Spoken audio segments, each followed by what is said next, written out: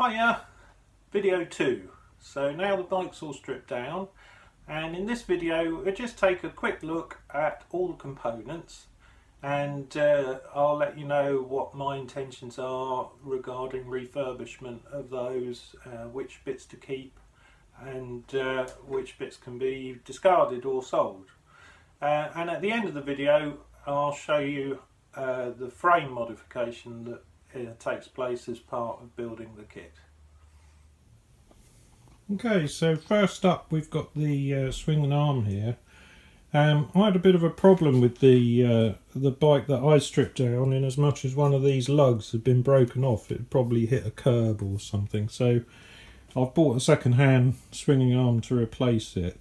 And this one, I'll get this blasted and powder coated, as it's a little bit scratched.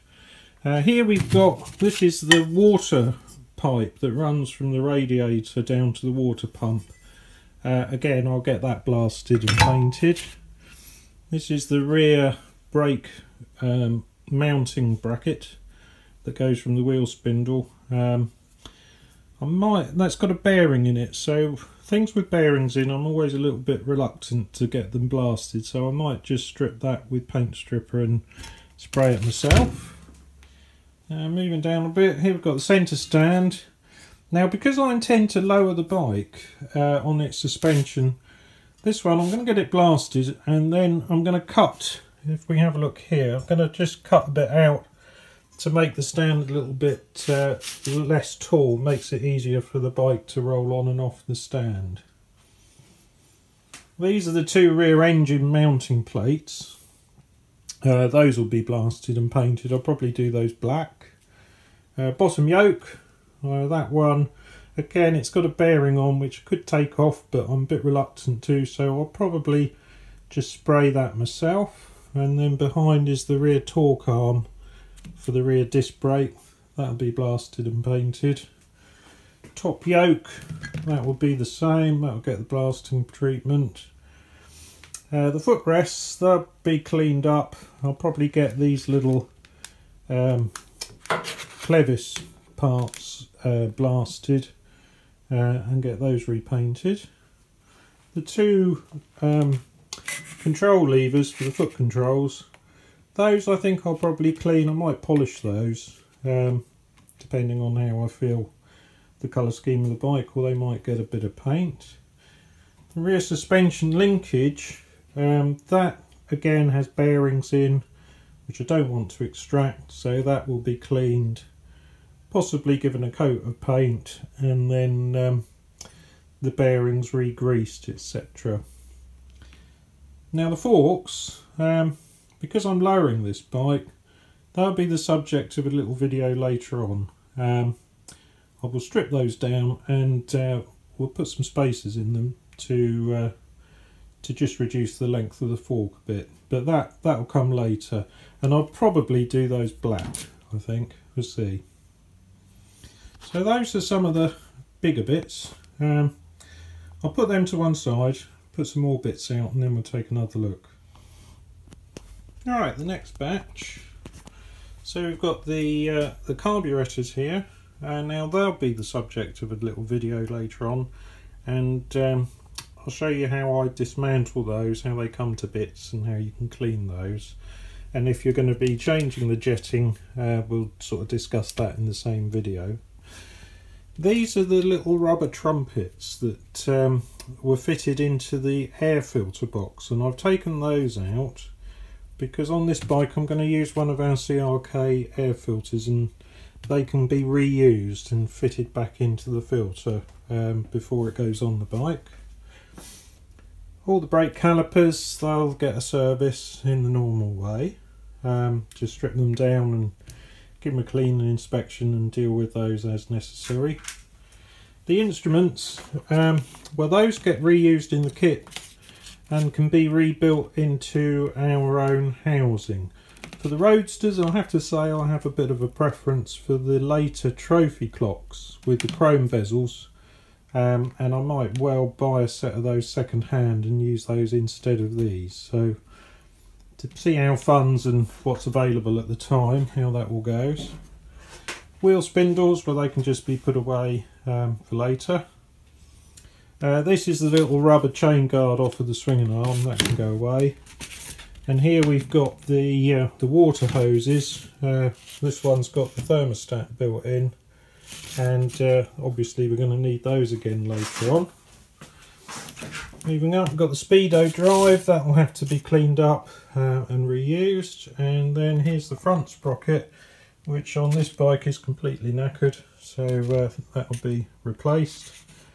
And then things like this, these little hoses and stuff, I just tend to put them in a box because you never know, they might come in handy later. So I'll just put those to one side.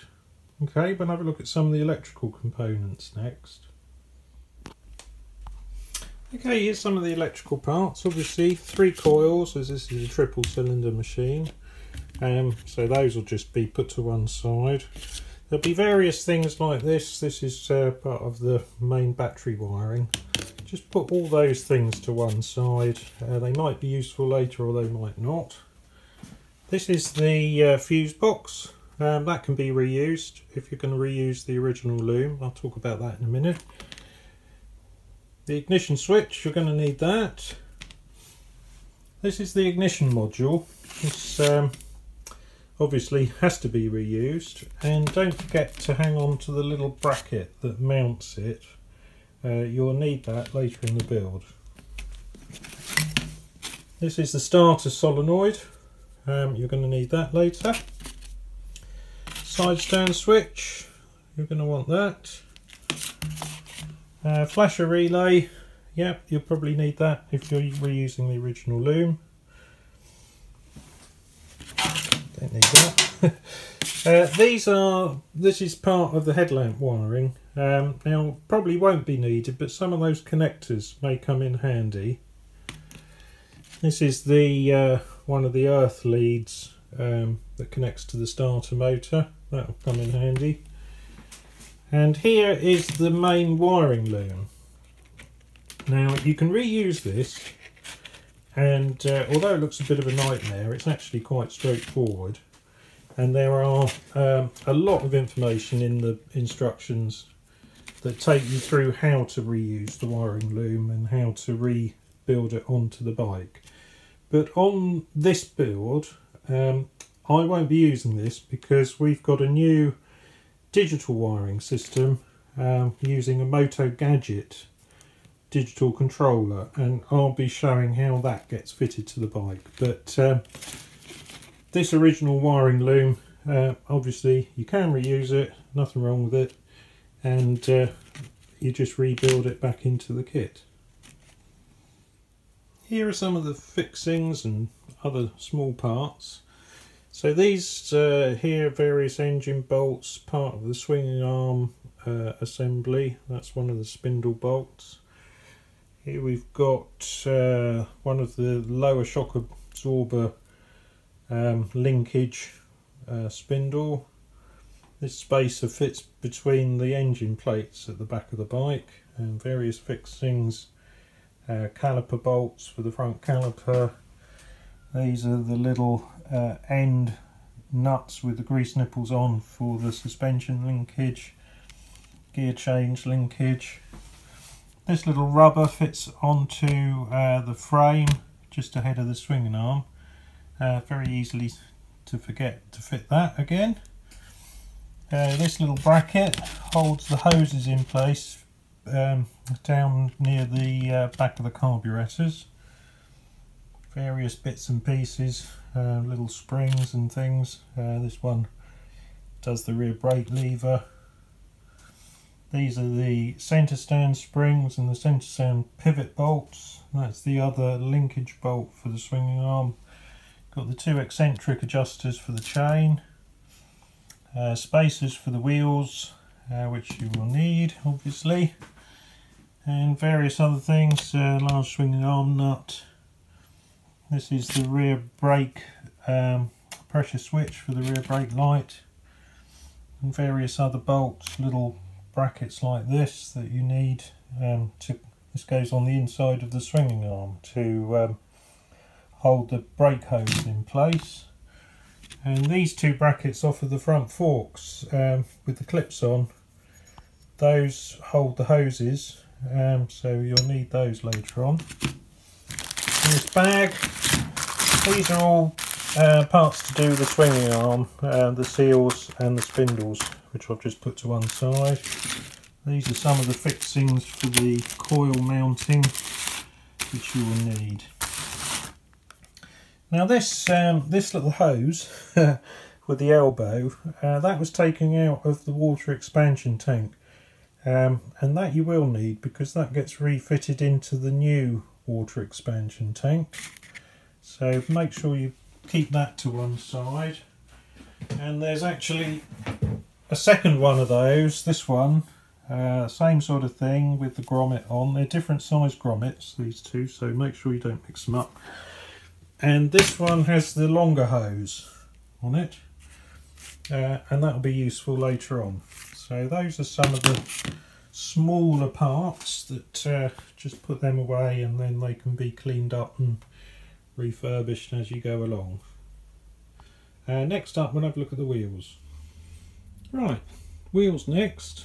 So on this machine, on this build, I'm going to consider two options for the wheels. The first is to reuse these 3-spoke alloys, which I do rather like, and the other option is to convert it to spoke wheels, which will be offered as an upgrade or an option later on when we get the whole design sorted out. So I'll probably start off with these two. So what I've done is I've just stripped them down, taken the brake discs off, and remove the air points, and these can go off and be refurbished. There's lots of people that do wheels, so they're fairly straightforward to do. So moving along, there's the rear sprocket and the rear sprocket carrier. I've just put all the bits together there. The sprocket's not very good, so that'll be replaced. The cush drive rubbers are here, and the discs front and rear, they're in pretty good condition, so they'll be able to be reused. I'll replace all the bearings in the wheel. I need to talk to the people who are doing the refurbishment to see if they want me to remove them before they blast and paint them or afterwards, so we'll sort that out later. And then the other thing that I've got to mention earlier, here we are, we've got the header pipes. Now the header pipes on pretty well all the models are stainless steel, but some of them are painted black, and it all depends on the condition of your bike as to whether you want to reuse them or repaint them or whatever. But the kits are all designed to work with the original header pipes. So this particular bike is in natural stainless, so I'm going to send these off to a company and have them polished. There'll be some pitting and a bit of discoloration up here that they won't be able to remove, but the bulk of the pipe work will come up nice and shiny. So, and that'll look great when it goes back on the bike. So that's a job for a specialist company. Okay, so that's pretty well all of the sort of ancillary bits. So next up, we'll have a look at the frame. Okay, so finally we get as far as the frame. I've knocked out the steering head races here because I've decided that although this frame is actually in pretty good condition, I'm going to get it powder coated just to make it all look the same as all the other parts, as I've got the bike this far stripped down. So the next job is to remove this rear subframe, which we're not going to need. And the position that it's going to be cut is going to be cut just here on each side, and also just down here. Now the dimensions for setting out the cuts are all given in the instructions that you receive with the kit, and they're not super duper critical, but you want to get them as good as you possibly can because that'll make life easier when you come to assemble all the parts. So what I'm going to do next is I'll mark this out and I'll cut that off, and then we'll have a look at it after it's been removed. Okay, I've referred back to my instruction book and I've marked out the cutting points on the frame in all the 4 positions. So the next thing is to chop that off and just tidy up the ends.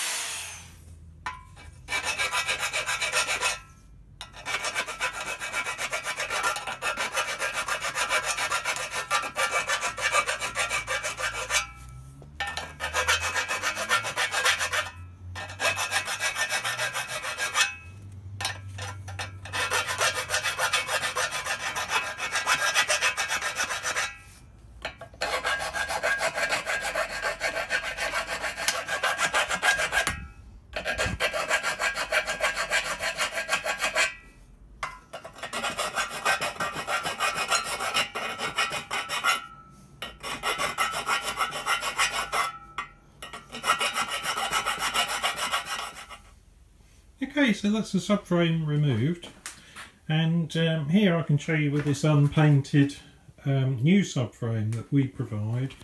You can see here that these pins which we build into the subframe will fit into the sockets left by cutting the old subframe off, and then at the top here there's some mountings here and also here, and those will correspond with these mountings which used to be for the fuel tank, and also this strong point that runs right through the frame to provide a secure top mount. So next job for me is to send all these bits off and get them painted, and that will be the chassis kind of dealt with, and the next video will be to do with preparing the engine, because on this one I've had to remove the engine and it needs repainting, so I'll show you how that's done. See you next time. Cheers.